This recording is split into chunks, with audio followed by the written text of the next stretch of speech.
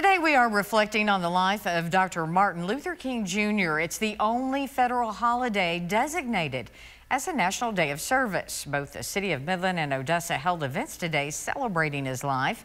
Jason Freund was in Odessa, where members of the community held a memorial brunch and a march through the streets to remember what he stood for. Well, I'm here at the Southside Senior Center here in Odessa, where one of many events honoring the life of Martin Luther King Jr. took place today, as this is the spot where a freedom march to honor his memory and his birthday kicked off.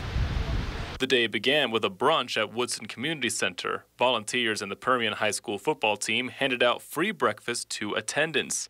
Former Odessa City Councilwoman Mari Willis was the guest speaker and spoke on what Dr. King stood for and how his message can resonate today.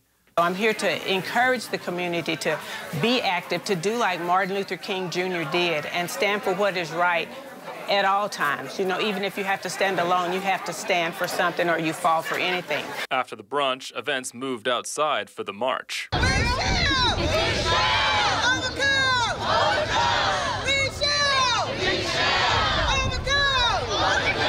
Today's theme was unity, with activist Gavin Morris noting the many people who came together on this day. Well, what you will see in the march is people of all ages, colors, genders, sexual orientation, preferences, and that's what it represents for unity.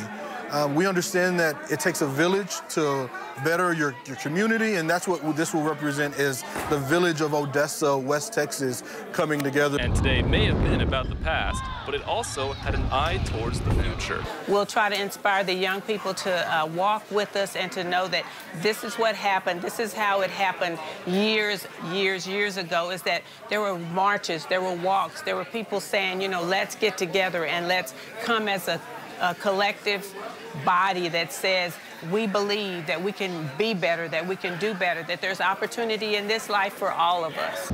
Dozens of Odessians came out today in support of the Freedom March, many of them who continue and will continue to honor the life and legacy of Martin Luther King Jr. on this day and for years to come.